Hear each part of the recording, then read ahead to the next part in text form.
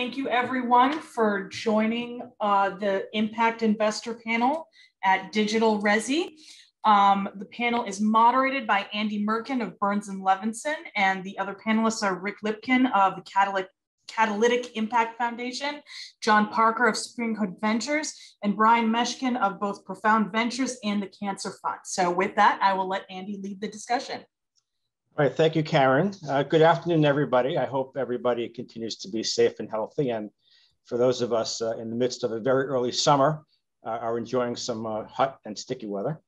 As Karen said, my name is Andy Merkin. I'm a partner in the business law group at the Boston-based law firm Burns & Levinson, where I'm co-chair of the life sciences practice, and I also co-chair the securities practice. I'd like to thank RESI and Life Science Nation for asking me to moderate today's panel. I've been as a longtime RESI participant and sponsor. I think this is my 15th or 16th conference, both in person and digitally. I'm really thrilled to be here today. I'm also excited to be moderating this particular panel on impact investing, as I've represented both sides of investment and funding transactions involving impact investors, both companies in receiving and impact investors in making investments and research grants. Happy to connect with anyone offline and share with you my experience. I've met a number of companies through RESI who've told me that they really are looking to better understand impact investing and get some visibility with impact investors. So I hope that today's panel is one step in that process. With this in mind, Life Science Nation and the RESI conference have pulled together an outstanding group of representatives of impact investors to share with you their thoughts on what entrepreneurs and early stage companies need to know when considering investments from impact investors. Please feel free to submit any questions through the chat feature, and we will do our best to have them all answered. With that, why don't we jump right in. And what I'd like to do first is ask each of our three panelists to introduce yourselves, give us a little bit of your background, how you got to where you are today, and a high-level overview of the fund or the firm. We will drill down a little bit in the next hour into the specifics of how and why on the investing front, but just to give people a sense for who they're listening to today. So maybe Rick, maybe you want to jump in first on that? Sure. Thank you, Andy.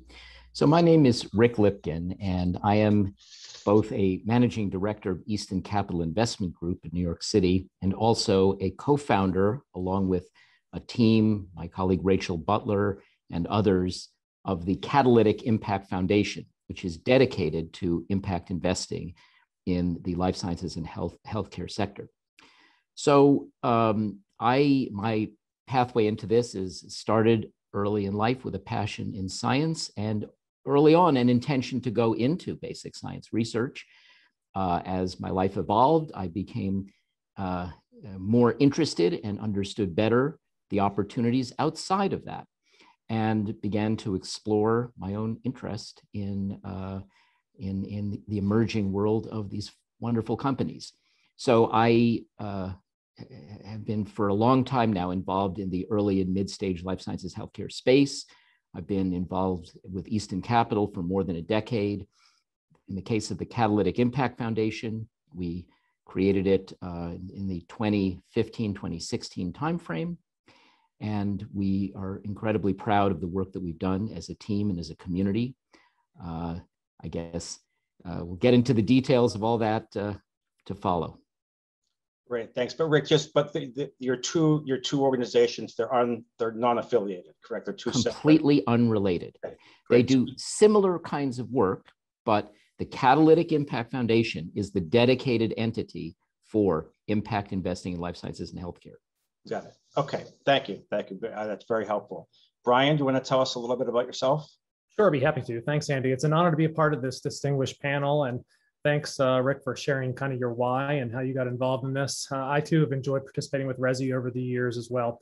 I've been a social entrepreneur and innovator and impact investor, honestly, since I was a teenager, so like for over 30 years. Back when I was just 13 years old, a friend of mine actually was hit by a car and killed in front of my home.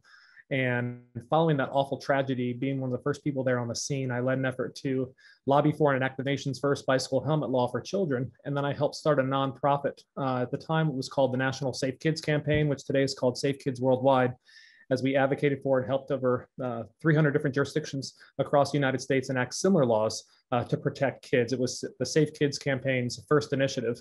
And because of those efforts, when you think about social impact, a 30-year trend of fatality rates for kids was dramatically cut by over 90% and has remained low over the past 30 years since, which has saved over 10,000 children's lives and many thousands more head injuries. From there, I realized that someone like me who wasn't particularly special could actually make a positive impact in the world. And it really kind of set me on a course to try to make the world a better place. And so I spent my career as an innovator, an entrepreneur, and an investor. I've worked in innovation within large pharma at Eli Lilly and Johnson & Johnson, two great companies. Helped grow some really fast-growing small growth companies into acquisitions like Prometheus Labs. And I've even founded and served as CEO of some of the fastest-growing health technology companies in North America on the Inc. 500, et cetera. Currently, I'm the managing partner of Profound Ventures, which is a Southern California-based social impact investment group that I founded back in 2017. And we have a portfolio of 12 companies that are working to solve profound societal problems in healthcare. We're small check writers, but we are able to help our companies hit their next inflection points. And we've raised over $50 million in follow-on financing just in 2020 alone into our portfolio. I'm also a new venture partner with a new fund called Cancer Fund based in Phoenix, Arizona, which is a $30 million social impact fund, but micro fund at $30 million, where we invest in companies to help cancer patients and their families. I also have a consulting business called Stratus Advisors to help these entrepreneurs build their rocket ships. And I'm excited for our discussion today and to learn from others. Oh, no, thanks, Brian. That's, I mean, horrific but interesting story about how everything started with the accident years ago. But I could also tell just you must sleep about 2 or 3 hours a night, given all that you're doing. That's it. So let's last and certainly not least, John Parker. Can you tell us a little bit about yourself and how you got to where you are today? Yeah. Yeah, I wish I could say I'd been doing this as long as Brian. I mean, that's a great journey. So I actually spent most of my career just in and around the investment space, generally speaking, like so many folks trying to just get good returns and make money, but mostly in the alternative space of venture, private equity, some time in hedge funds. I came to what I'm doing now through a foundation in Boston here called the Charles Hood Foundation. So I've been a trustee of that foundation now for 13 years or so. And back 6 or 7 years ago, we decided for a number of reasons, I won't go into all the details, but we decided to set up an early stage venture fund around our mission of children's health. It's been a fantastic journey. We do early stage investing across lots of sectors and indications, but we've now got a portfolio of 12 companies and just doing some fantastic things. That effort sort of took over my life. And now, in addition to the portfolio that I run for the foundation as sort of a single LP fund, I also run a more traditional fund around the same mission, but separate from the foundation. That's just very much a mission-based fund around children's health, but more return-driven. So that's a little more double bottom line versus the other one, which is impact first. So happy to dig in on the details as we go along here, but it's just for me, it's personally been such a privilege to find myself in this at this point in life where I can invest, but do it in such cool technology and around such an important mission. So, no, thank you, John. That's I kick this off by telling the audience we had a really outstanding panel, and I'll second my own notion there. Really, I'm looking forward to this. So let's take a half a step back before we drill down a little more deeply into sort of the mechanics and some of the things that you're doing, and set a baseline for the panel, and let's answer the question of what exactly is meant by impact investing. So if I could throw that question out, what is impact investing? And broadly speaking, how does it differ from your more traditional financial or strategic VC investing? I'll pick up. So when I'm thinking about this, and again, with the two hats I wear at the different funds, in both cases, we think about this really as investing for outcomes. Economics can be a big part of it, one way or another. I've got one group where we might take on a little more risk or have a concessionary element another where returns are absolutely going to be front and center. But either way, the driving motivation when we're screening, selecting, and then even managing investments going on is how are we going to get to the point where we are improving the lives of kids? And so that influences every decision we make. And so it is impact sort of from the ground up from that perspective, but all the way through to, how do we measure our success around that? And it is not something we do instead of seeking returns in most cases, but alongside that effort. Great, that's very helpful. Rick or Brian, do you want to add anything to that description? Sure, I'd love to. I think John did a great job in kind of laying things out. I think the big difference really comes down to the quantification of what return is on the investment. As impact investors, I think we elevate and prioritize what the social impact or the impact on people's lives are when it comes to impact investing. I think generally we're looking for a positive impact, not a negative impact. And so beyond the financial metrics, I think there are probably some folks that are out there that are more on the foundation nonprofit side that may ignore some of the financial metrics and just purely look at it as like a grant and purely just the social impact. But I think impact investing means that they go hand in hand. And I think that that's important. And I think that this is a notion that's being thrown out there a lot. And I've had several people approach me about it. And so actually, next week, I'm actually going to launch a podcast in a clubhouse room that I'm calling Heart Investors, basically, which will feature interviews with folks like you guys. We've all heard the cliche of smart money investors, people who are familiar with an industry, a product or problem based on their background. They know in their head and they can bring value because of what they know. What I call heart investing are really investors who know in their heart. They know about an industry, a product or problem by virtue of personal experience, a professional challenge, something that happened in their family, or something in their life story inspires them to want to help solve the problem or contribute to the field in some way. They not only know, but they care. And I think that's really kind of the big difference with social impact investing. So the invitation goes out to all you guys. I got a bunch of people already lined up, but I'd love if you consider being interviewed on the podcast and talk a little bit about your story, because I think it will not only inspire people, but hopefully educate people and make them feel more comfortable with the idea of impact investing or working with funds like ours. Because I think that we can solve a lot of problems in the world by motivating people both what they know in their head and in their heart. So Rick, I'd love to hear your thoughts, but Brian, just to ask sort of one follow-up question for that, an interesting point. So you said, you would make impact investing a different category than use the example of foundations and nonprofits, which may be return agnostic essentially. But you're saying you're doing some sort of combination, but it's different than those. And I ask in part also because we had done at the RESI conference back in January a panel on family offices, and that's what I was going to say. It's very similar to a family office dynamic. Right. Okay. But because the interesting point there was that about half we had, I think, 4 family offices. And they really ran the gamut. One was a traditional family office, meaning the money's, single LP money is coming from a family, but it was pure traditional venture investing. They didn't care about, they obviously they wanted to care about the return first. All the way to the other end of, look, we're here because the family's experienced a particular medical issue. Exactly. What we want to do is just advance the science. We're not looking for a return. So I'm interested in how you're comparing yourself to that. Well, I think that we've had a lot of traction actually with family offices participating in co-investing with us. Okay. I think family offices, just by virtue of the nature of how they're constructed, there are priorities that come from the family's life story, whatever that is, something that is a hereditary disease in the family, or something that happened to one of the parents or a child or whatever it may be. And that becomes a priority. And we've seen family offices grown immensely in importance when you think of your capital raising strategy and where they fit in. And so I think that the trend of paying attention to impact investing, that the elevation of importance of family offices go hand in hand, and I think it's synergistic. Terrific. No, thank you very much. Rick, anything to add to our high-level question of what is impact investing? Honestly, from my perspective and the perspective of the Catalytic Impact Foundation, it's all about making a difference in the world. And, that's really what impact investing is all about.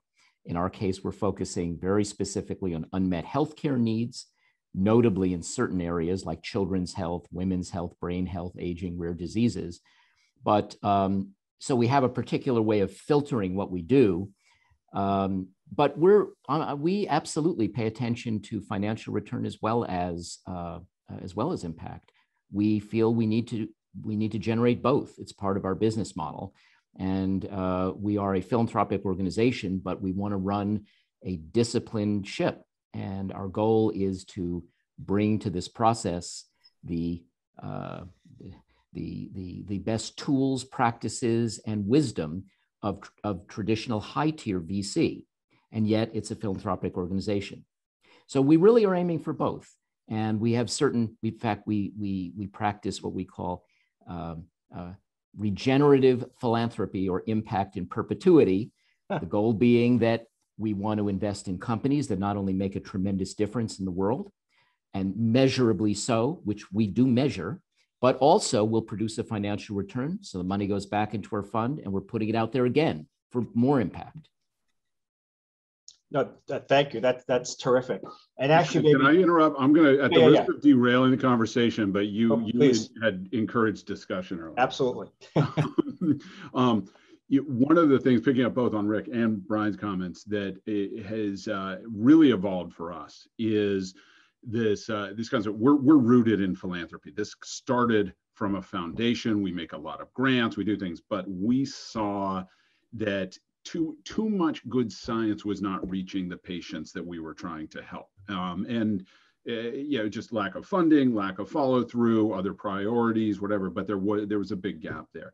And as we started to think through how we are going to run an investment program in this area, we decided, we concluded very early that the economics are going to have to work around these things. It is very hard to make real financial concessions and still reach patients sustainably and at scale. If you want to get to those patients and really help them, the economics are going to have to work around the investment. So our concession, we will take risk-based concessions where we will maybe go in earlier than some other investors might. We'll help maybe get generate some evidence and different things, but we're not looking for a low return thing ever, because it's just very hard to ever get those things out into the marketplace so they're helping actual children. So when we think about this, it is always, the lens always has to come back to how are the economics going to work in a way that reward the investors who are going to fund this thing? Because if you can't bring investors in,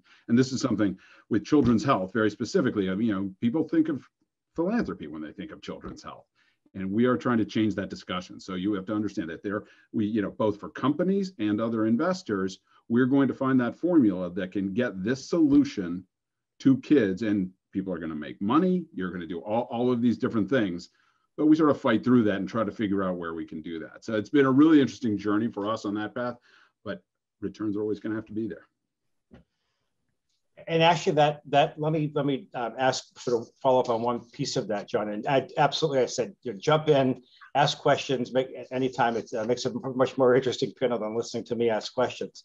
But maybe all three of you could also talk a little bit about your own investors. So are they traditional, either institutional, or even if they're individuals, families, but they're financial investors who happen to like this particular cause, call it, or are they, they themselves looking not necessarily for that return? John, I think I have a sense based on what you just said, but they're more interested in, again, the cause of the events and the science. So give us a sense for the types of investors that you have in the funds, and also, are they all traditional funds, or are they organized a little bit differently? So for me, I'll jump in. Look, I've got the foundation piece. That's it's a private foundation. We use, for folks who are familiar with it, the program-related investment tool there. We have an LLC set up called CH Innovations. There's nothing too complicated about that. The other fund, traditional limited partnership. For investors coming into that, look, nobody's going to do what I do if you don't have an interest in children's health. It's just from my experience, that doesn't happen. Nobody's going to say, I don't care about children, but boy, that's a great place to make money.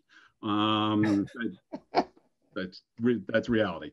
So to get to open that door and start having those conversations where I can share the story around the return possibilities, the overlooked opportunity. There some unique market characteristics, all of that. I need folks who are going to have an interest in that space. So that could be family offices, foundations, high net worth individuals. There are some institutions that have an interest in that space. So again, that opens the door to the conversation. I'm still going to convince them or work to convince them that there is a strong return story there too. But it's probably not going to fit the big pension fund that's checking the boxes on their fiduciary duty. It's not going to work with big and traditional institutional investment consultants. It doesn't fit neatly into the boxes, and that's fine.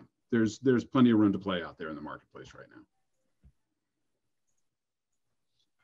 Terrific, thank you. Anybody else want to add to that, or maybe?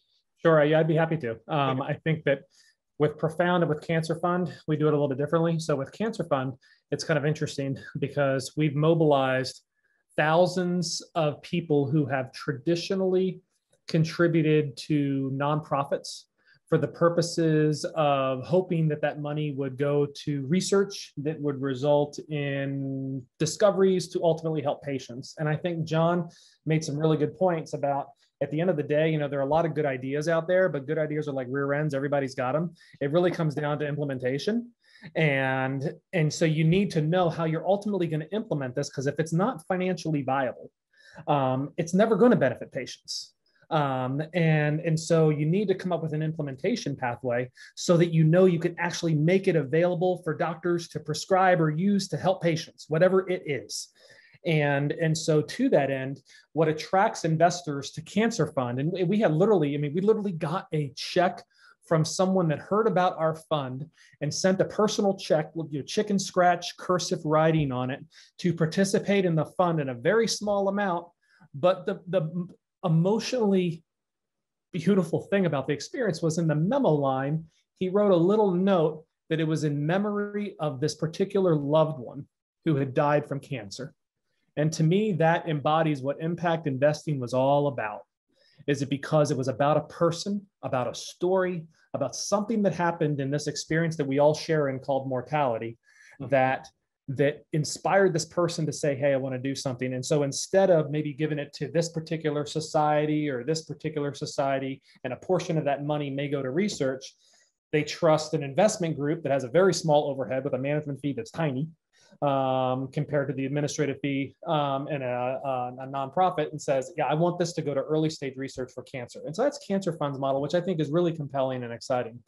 With Profound, we take a different approach. We're small check writers, and it's our own money ourselves amongst the partners. And then what we do is we try to bring together high net worth individuals and organizations that we think have a vested interest in understanding what the problem is and can have that aha moment to say, yeah, I want to be a part of the solution. Because one of the things I learned back when I was a teenager and we did the bicycle helmet laws is, we passed over 300 laws all across the United States while I was in high school. But the laws worked in some places and they didn't work in others. And so I volunteered with the School of Public Health at Johns Hopkins, spoke at a bunch of different conferences. We did research to find out why, because we all know laws really don't solve any problems. But what made the problems be solved in certain areas was a combination of public health, public education, aligning industry, working with parent groups, getting things in the curriculum in schools, et cetera, et cetera. And so you had to align the stakeholders. And so with Profound, we're really interested in solving problems. Not just a technology, not just a company, but really solving the problem. And so sometimes that means that you need to mobilize the people who have a vested interest in the problem right now, who are making money on the problem right now, because if they're not bought into the scaffolding that's going to get you from point A to point B to the solution, they're going to be friction and they're going to be obstacles. And so we've done that in bringing together, on a particular venture, neurosurgeons who were involved in it, and another particular venture, other folks who would be involved in the problem and the solution to co-invest with us as high net worth individuals, accredited investors, those type of things. Very interesting. Yeah, let me add to that because structurally, CIF is similar to what you guys are doing, but it's a little different. So let me take you to the origin story for a minute. And it begins with, doing classical life sciences healthcare venture capital and seeing all sorts of worthy companies come along that, you have an amazing team coming out of, Harvard Medical School, Stanford, Columbia, whatever. And a team of amazing people that have spent maybe 20 years developing a molecule, and that molecule actually could cure or treat a rare childhood illness. And there would be a bunch of venture capitalists sitting around. They'd say, how many kids suffer from this? And they'd say, well, there's maybe 2,000 a year who suffer, and maybe there are 12,000 still alive in the United States, but they die when they're relatively young. And everybody, the traditional investors would sort of lose interest. And it got me really angry. I felt like this is outrageous. There are children dying and we've got solutions, and there's no decent economic model to actually treat these kids. And it got me to thinking. And I said, there's got to be a solution to this. So, I and a few of us sort of hatched this idea for the Catalytic Impact Foundation, which is itself a philanthropic organization. Money is donated to us, and we have a partnership with a donor-advised fund platform. It's actually called Impact Assets. And we partner with them, we pool our money, and we run this, we hope, with the discipline of real VC, but we are aiming for something larger and higher. And all of the money that comes in is pooled. We have about 30 plus companies in our portfolio right now. We're starting to get exits already. The money goes back into the pool again for reinvestment. It's an evergreen structure. And our vision is to build a real permanent, lasting foundation, something, I aspire to certain of the great foundations of this country that have all sorts of social missions. This one, the CIF, as we're acronymed, will be dedicated to innovation in life sciences and healthcare, addressing unmet healthcare need ongoingly and in perpetuity. I can envision, having a permanent $billion endowment that will go on. And, we started this organization 4 or 5 years ago. As I say, we've been growing. We've built an incredible community now. We actually have 60 to 70 people across the United States and Europe who are high-level professionals, really amazing people who've launched, built and sold companies, pharmaceutical executives, hedge fund managers, venture managers, private equity people, doctors, scientists, family offices, disease organizations, a big community now. And everybody in it has the same goal in mind. We're going to innovate at a high level, and we're going to do it differently. And it's an irony, actually. Some of the people that we're working with and collaborating with in our syndicates, I couldn't buy their time, and yet because of what we're doing, they'll donate it for free, and we'll work together. And it's been a remarkable experience for me.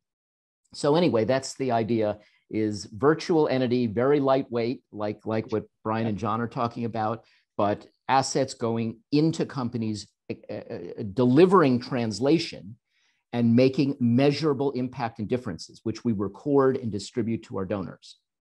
Right, and the key thing being there that they are donors as opposed to investors. As you said, it's all donations that are coming in. So that's how you maintain the evergreen. And it does make a difference. It really does, because we don't have to worry about answering to investors. We do answer to our donors, very much so. But we're taking the real long view, and not an undisciplined long view, as in we'll just throw money at something and, it's more like this is skilled shepherding of companies with the long view in mind.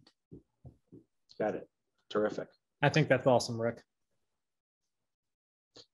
Let's talk a little bit more about sort of the process and the mechanics, so that those attendees here who might be looking for funding, be looking to one of you as a potential source, can get a little better sense of how things work out there. So maybe could you tell me how you source investments? How are you finding opportunities? And is it different than the way that a traditional again, a financial or a strategic VC would do the same, would find their opportunities? I'll take that one. So the answer is kind of yes and kind of no. So everybody in my community comes to this with as a professional investor.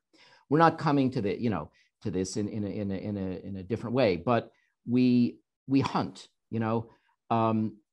There are thousands and thousands of worthy, meritorious companies that come at us all the time. We attend great conferences such as RESI and other ones like RESI, but we're very proactive. One of the problems we have, I would say, is filtering, is just how do you filter this? I mean, I interact with more than 1,000 companies a year, sometimes more than 100 a week. It's very hard to filter properly, but we have a whole community doing that. So the answer is we're proactive. We put word out to our partners and we hunt. We want to go find what we want, not just be passive and let it come to us. I agree with Rick. It's the same for us, both at Cancer Fund as well as with Profound.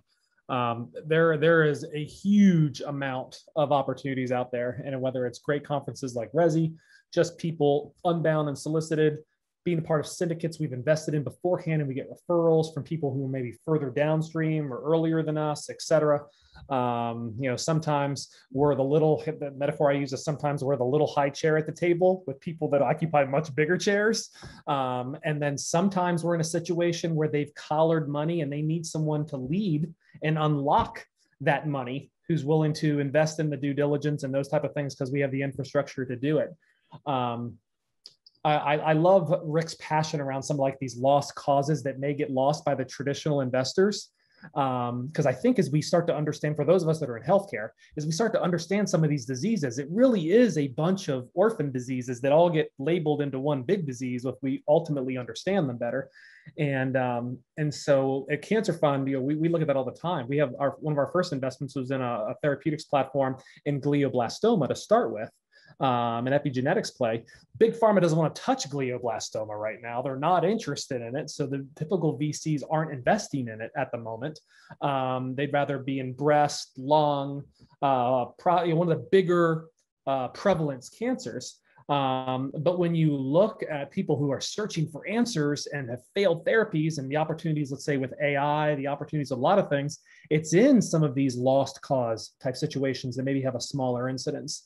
And so I think social impact investors can help where maybe the return isn't quantified as big as it needs to be for some of the traditional folks, where you may be in like a valley of death as a company and how to fit in there. And an impact investor can be the white knight in shining armor, whatever the cliche is, and be able to come in and help you get to that point. And I think that there's plenty of opportunities out there. The difficulty we find is being able to ultimately sift through and make the decision as to which ones you want to work with and which ones you don't want to, because there are so many good opportunities out there. There's great technology, great entrepreneurs, and it's just a function of there's only 24 hours in a day. So actually, I'd like to talk a little bit about the diligence and deal process, but maybe Brian, you're raising the interesting point. Can you all maybe give us a sense for how many potential opportunities are coming to you in a year, and what percentage of those do you pass on versus say, let's at least take a deeper dive into, and then ultimately what number might you invest in, just to give us an understanding of that. Okay, well, I'll go first on that one since I don't think I've gone first yet. I mean, thousands a year. I haven't quantified how many thousands, but thousands a year. We'll approach. We'll try to respond to each of the inquiries in some form or fashion, just out of courtesy, just be kind to people. Even if it's, sorry, but it doesn't really fit what we're looking at right now. And then, out of the hundreds that we will have extensive conversations with, we'll invest in just a few. So with Profound, we have equity position in 12 companies. But over 4 years almost, we've seen thousands. With Cancer Fund, We have a bunch in our pipeline right now. We've invested in one so far. We'll probably do a half dozen investments this year. And in Fund 1, there'll probably be a couple dozen investments that we may make out of Fund 1 over the next 2 years. And so there is a funnel that happens, and I'm sure it's probably similar for everybody. Yeah, it's a funnel. And I admire Brian for trying to at least make an effort to get back to every company that reaches out to him. In our case, I'm actually embarrassed by the fact that so many companies are coming at us, and it's just impossible to treat them with the respect that they deserve. And I always feel like I don't want them to feel neglected, but it's literally drinking from a fire hose. But that said, to be specific, with several thousand companies coming at us, say, per year, we probably interact seriously with about 100 a year, I would say, meaning we, roughly speaking, let's say you've got 1,000 companies that come at you, maybe 100 get to a first meeting. Of that first meeting, maybe 50 get to a second meeting. Of the 50, maybe 20 get to a third meeting. And then of those, we probably do 10 to 12 companies per year, because we've been investing actively for about a little over 3 years. We've got about 33 companies now, and probably end up this year with about 40. So that's but we also build. We start out with, we want to get to know companies, and sometimes we act relatively quickly, and something can happen in a few weeks. Sometimes we get to know them over time, and we've actually known management teams for 2 years as their company ripens and gets ready for investment. And then we will enter with a small amount of money and then add to the position over time. We are called Catalytic Impact Foundation. We highlight that word catalytic. We want to catalyze. Well, we might even put in as little as $100,000 into an early stage company, but try to, rally the troops and maybe get $1 million. And it's not uncommon for $1 million to follow us if we're with a company. So that's the framework. Yeah, I probably don't have a lot of new material to add to what Rick and Brian said there, but it was an interesting journey for us, because when I first started doing this, investing in children's health, we didn't see other people doing this and everything. And well, though we had folks in our backyard we could talk to at the children's hospitals and researchers we knew, we sort of had to build this pipeline. And so early on, it was not that strong. Then word gets out and you start getting active. And now, yes, we have the fire hose problem. And it's probably not as big as what Rick and Brian are saying. I mean, we are focused on children's health, and I don't really include those folks who do get in touch and say, oh, we can do something in children's health too. What do you want us to do? I sort of ignore that. But we're getting, I don't know, somewhere between, at this point, 250 and 500 a year in there, of which, we're going to do 1, 2, or 3 of them a year. The odds aren't better than 1 in 100, and getting worse as time goes on. But we still try. And look, I spend a lot of effort trying to respond to as many as I can. I want to know what's going on in the child health space. It's important for me to know what people are up to, know what folks are working on, and to not only, again, I get myself in trouble here, but I want to be helpful even where I can't invest. I can't invest in most of them, and there are a lot of really good companies out there. So whether it's me introducing them to my colleagues here, or tons of other folks, getting them in front of very specific investors around one indication, whether it's in the cancer space or a rare disease organization where folks might be investing. It does chew into the hours in the day, but it's important to be helping. And again, I think that's part of the mission there, is understanding what's going on. And sometimes those things come around. I'm not always the fastest investor too. It often takes 9, 12, 18 months before that check comes as we get comfort with people. So it takes a while. We nurture things. We'll talk to a number of companies on an ongoing basis for a long period of time. Ultimately, we may invest, but it is a long process. If I can jump in, just add a little bit more, because I think both John and Rick bring up some really good points there. I mean, one of the things that we started at Profound, and we also do it at Cancer Fund, we call it just a venture studio. And we find that there are companies that will reach out to us that, for one reason or another, we don't think they're ready for the money that they want. And so what we will do, and this is also a balancing act because it takes time, but unlike John, who has like that extensive investment experience, having done all his career, I've been more the operator. So like if you were thinking a typical role in a private equity group, I'd be like the operating partner, because I'm more the guy who's been the CEO and that type of thing. And so my inclination is always to figure out how I can roll up my sleeves and help these guys get to where they need to get to. And let's put this and let's tweak this and et cetera, et cetera.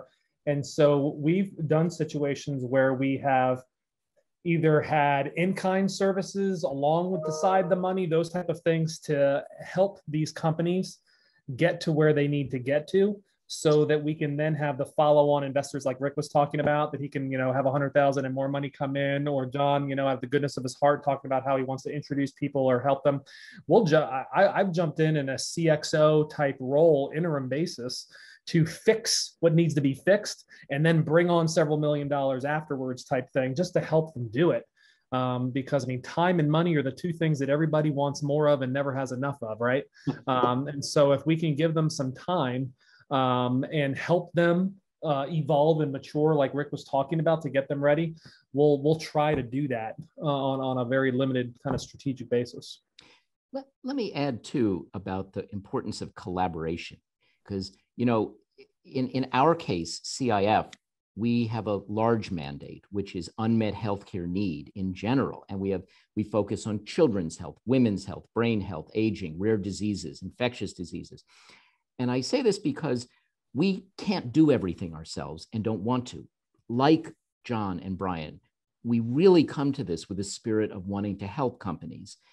But we build community. And in fact, we love to collaborate with folks like John, with folks like Brian. John is part of our community. In fact, John and I have known each other for many years, and John is fabulous in the area of children's health. And we talk about companies all the time and share ideas and send companies back and forth. And that's part of how we function. And I think everybody needs to know that it takes a village, so to speak, that it really does. The old days of just one venture firm carrying a company forever, it just doesn't work that way anymore. It's a little different when it's a multi-billion-dollar entity that goes in with a Series A of $50 million. It's a different story. But even they build syndicates now. And but this syndication, collaboration, cooperation, process is really critical to getting good results. We don't feel like we have to be the smartest people at the table or the best people at the table. Our goal is to have the best team around a company so it will win and ultimately make a difference in the world. That is so critical. This is thanks for mentioning our chances to work together, Rick, because it's what we've been able to do with some of the investments we've worked on together, and I've seen this with other things that I've worked on. If you can bring an investor group together that is highly engaged but brings a variety of different skill sets to the table, you're going to exponentially increase your chances of success. So I love to be able to team up with perhaps a disease-focused investor in that particular area. And I can bring some of that perspective around bringing a pediatric solution to market, getting through the regulatory process. Who do you talk to there? But then with another group that may have some expertise around the science with with that one indication that they're going after, even if it's just one of the things in their pipeline, or to tap into, like Rick's expertise where, hey, you've got the pediatric thing, but we've also got some specialties around maybe longevity, and we want to be able to talk to you about how that's going to apply there. But if you've got this group of investors who are really thinking about solving the problem, getting to the patient, you give yourself a leg up versus, not to say that most investors are like this, but there are those who are out there who, yeah, they're going to invest, they're going to look for return. If it's not working, they're going to want you to kill it, and they're not going to do anything else with it and try to move it forward. So it's so fantastic to be able to work with folks who have that same kind of passion to move things, meaningful solutions forward. No, that, and I agree with everything you've been saying, and it really has it in my years working in this space. It's really changed dramatically, all for the better, in terms of the collaboration that you're talking about, in part because I think more, higher numbers are needed in terms of, investments and resources, and just the science and the world has gotten a lot more complicated, that it really does take a village, which from a personal perspective, one of the reasons that I really like working in this space versus, straight tech or things like that. It's because it really is a very collaborative, as you all use the word, collaborative community. Can I talk to a little bit more about process? So if I could ask, how does the fact that you are impact investors change, if at all, the process? So I'm sort of focusing primarily on the due diligence process and the timeline for a deal. John, you mentioned in some cases you're first introduced to somebody and it may be 18 or 24 months before you actually invest. But let's say at the time that you say, all right, this is a serious possibility for us, is it more like a traditional VC in terms of the process timing, or are things different because of what you're working with? Let me say a word about that. In our particular case, and I think it's true for a lot of impact investors, we begin with impact. If there's no, our goal is addressing unmet healthcare needs. So if there's no unmet healthcare need, it's not relevant. So we're going to begin with, does a company belong in our portfolio? Is this consistent with our mission and what we're trying to accomplish in the world? But then secondarily, we get into the nuts and bolts of, is this financially viable? What's it going to take? What are the return prospects? What is the timeline? And, but in the end, they're both important. I do emphasize, I would love to make grants, but we're not making grants. We're investing in companies because the only way to help more companies is to invest in good companies, get returns, and put the money back out the door and amplify this process. So, that's kind of the hierarchy. Yeah, at Cancer Fund, we have kind of a unique process that's slightly different than maybe would be typical, but I agree with Rick that it all begins with social impact. But with Cancer Fund, we not only have an initial screening committee that defines the impact before we ever get into the numbers, but then if the company progresses through our process, we actually take the time to have that company during the investment process actually engage with our community of advocates and cancer survivors and caregivers. We have a kind of an interview process and a video process and building content around the company. It's called the Lowdown on Cancer, that a breast cancer survivor, Anlo, who's a partner in the fund, does. And it gives a chance for us to get a pulse amongst this community that invests with us, that's a part of us, to see, what is the passion around that? It's not just something that we think is important as part of the fund, but the people who are a part of our ecosystem think is important. And I think that's a unique aspect to what happens at Cancer Fund, is trying to build that movement of people that are mobilized around addressing that particular issue that occurs in cancer, whatever the nuance may be. Both Brian and Rick referenced this, but I think it's really important to emphasize a point, at least from our perspective. Impact assessment happens in addition to our traditional venture process, not instead of it. We are looking at the business plan. We are looking at the science. We're looking at the management team, all the things that any other investor is going to be presumably focused on. We're doing all of those things too. We add in impact on top of that. It is not a substitute for anything. Just because something, from my perspective, just because you're active in children's health does not mean I'm going to make an investment, I still need all of those other things there. And I'll try to help you figure out how to get there, but we still need all of those things. We don't put any of it aside. Terrific. So you come in, you all come in through the various funds and organizations. You write the check. You've all talked about what sort of the additional value that you're bringing in terms of the helping with the collaborations and your own networks. Do you take a board seat in every company like a traditional VC would, or does it depend on the situation? Depends a little on the situation for us, but usually we go early. So we are seed stage investors. We like to go early. There's a lot of work to be done. So we will usually at least take an observer seat because, not because we want to be watchdogs, but because we want to be there in the discussions and help out. Right, Rick and Brian. I would say that our goal is to be a constructive player.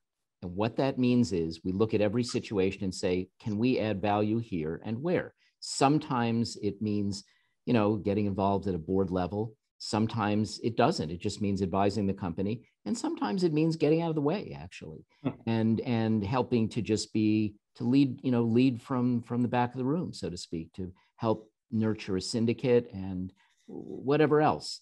But we think a lot about making a difference with whatever we have to bring to the table, and also managing our own resources, our own time and energy. And, if we can't make a difference, then we shouldn't be in the situation. Interesting, because you almost never hear an investor say, that sometimes it's what we can do best is stay out of the way. I mean, that's a very interesting perspective. I think it's a little more. I think it's a little more honest than you hear in the Valley. No, certainly. So I'm keeping an eye on the clock. We've got about 8 minutes left.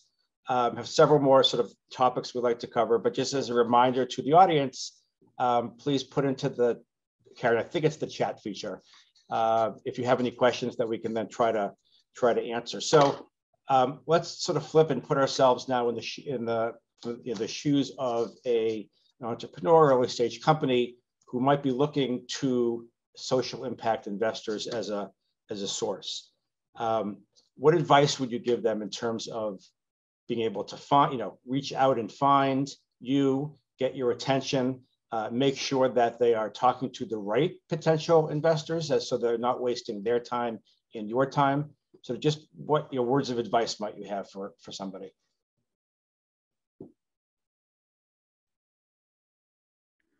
Okay, I'll start. There are a couple things. One is just starting off in the impact space. One of the most important things that I'll stress with folks is make sure you tell your story. The narrative is important. I think Brian actually touched on this point at the beginning of early in the conversation around personal stories and different things. I think it's really important for most of us who are thinking about impact to understand why you're doing this as an entrepreneur. Don't jump in and have your first slide in your deck tell me about the chemistry. I want to know why you've developed this. What's the problem you're trying to solve? Help me understand that story. It's really hard to get noticed with folks who are really trying to solve problems if you're not explaining why you're doing it and how you're going to solve a really important problem. So I'll start with that and let my colleagues pick up.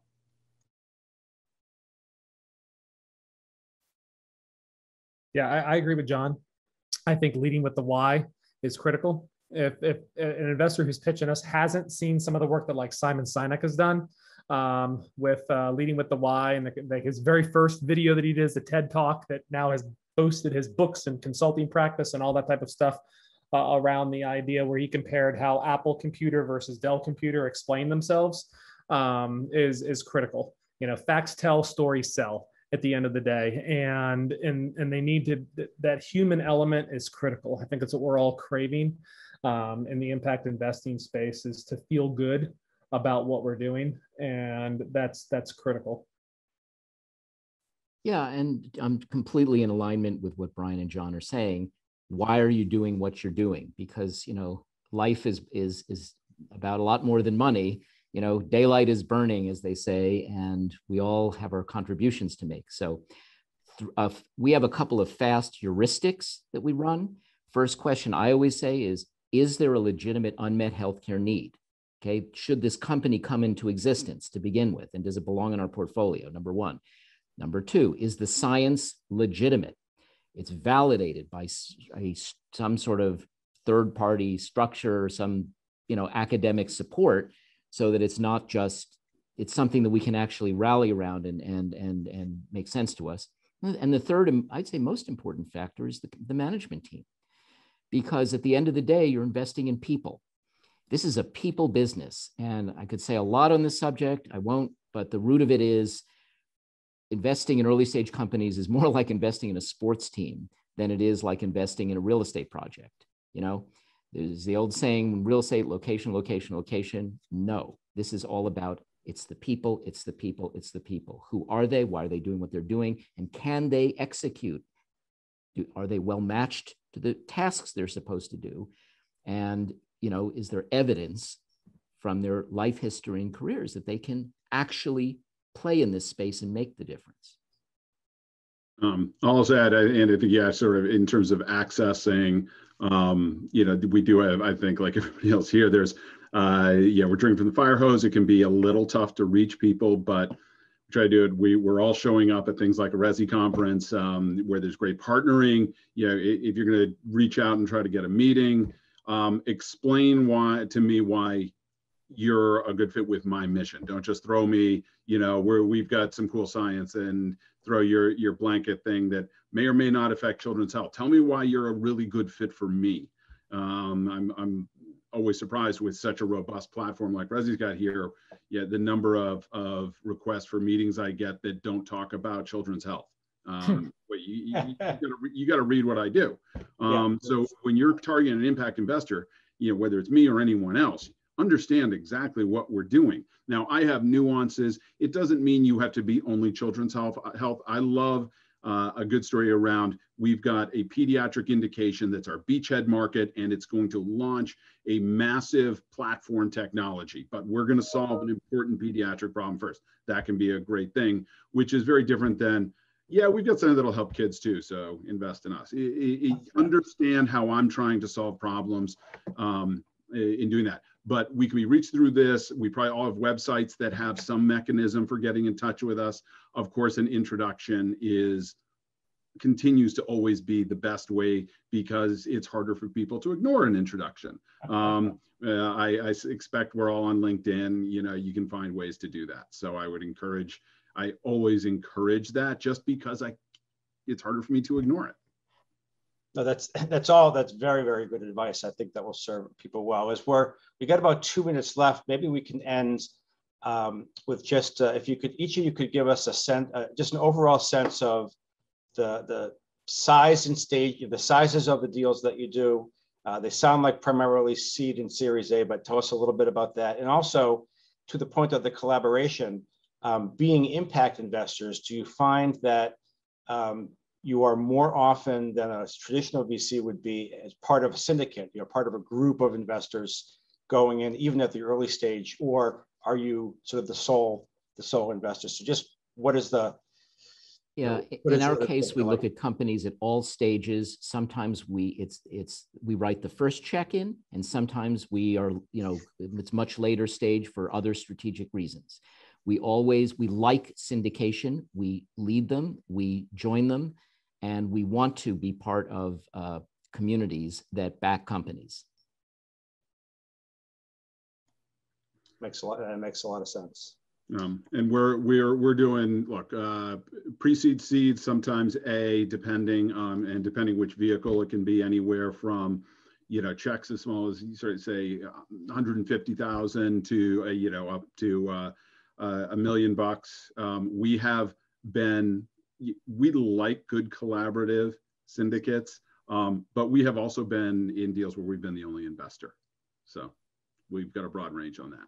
First and only money in a couple of deals. Yeah, I think our experience both with Profound Ventures and Cancer Fund has been the same. Cancer Fund is new, so we're just starting to make our first few investments, but I'm guessing it's going to be somewhat similar. There'll be some situations where we may be first money in and only money in. That'll happen, and but we like the idea of a syndicate because I think just the nature of impact investing is communal, and it brings together multiple stakeholders and multiple folks. I think it's just the phenotype of the people who are involved in this. No, thank you. Very, very interesting. So with that, it's amazing how quickly the hour can go, and you're engaged in some really interesting discussions and have such a great group of panelists. So I would like to thank, as we're wrapping up, thank our three panelists. Again, I know how busy everybody is. I know how busy everybody is with the RESI conference. So thank you for taking the time. I really hope that the attendees learn something that they can use either short-term or long-term. Certainly, I'm not going to put words into the mouths of the panelists, but I would hope that if anybody had a specific follow-up question or wanted to look to them for a potential investment, that reach out, mention that you saw them on the panel, and that will help, open some time up a little bit from them. And I'd say to all the attendees, and we had a really nice crowd. We've lost a couple, but not all that many at this point. Good luck with the RESI conference, and it's been a great platform for a lot of the companies and investors that I've seen over the years, and good luck to everybody with all your endeavors, and we will hopefully be seeing each other live maybe in the fall at the next set of conferences. That's it. Thanks, Andy, for facilitating. Take care, everybody. Thank you very much, everyone. That was a wonderful discussion, and everyone have a great rest of your day.